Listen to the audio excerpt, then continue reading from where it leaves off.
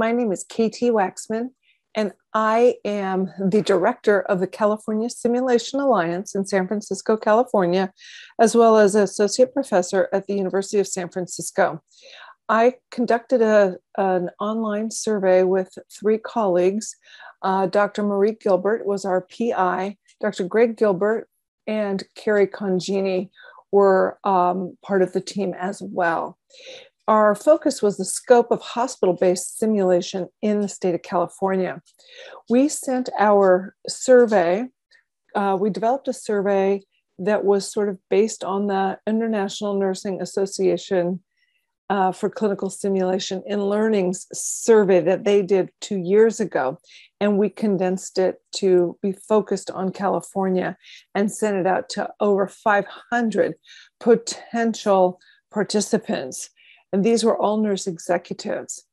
We ended up with a 9% response rate, and our analysis was performed on 32 surveys that met our criteria.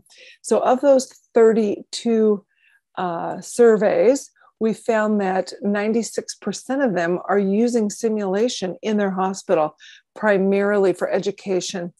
37% are using it for health system integration and systems testing, and 30% for error investigation, and 15% for research and patient family education. What we found as a result of this, and what we are concluding and would like to recommend and discuss going forward, is that we found that simulation was a barrier to most hospitals due to cost. And so we would like to work with hospitals, and we recommend that we look at a cost-benefit analysis. We look at the return on investment, because simulation is not all about the mannequin or the equipment. It's about the pedagogy.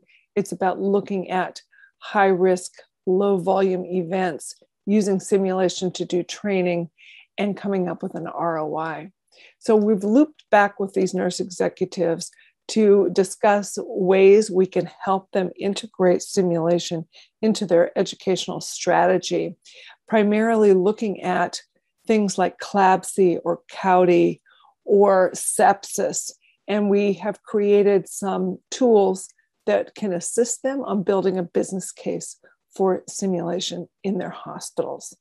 So for now, most of the schools, 99% of our schools of nursing in California are using simulation.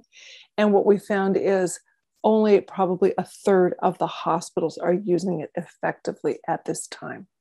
Thank you for your time. And if you have any questions, don't hesitate to reach out to me, Marie, Greg, or Carrie.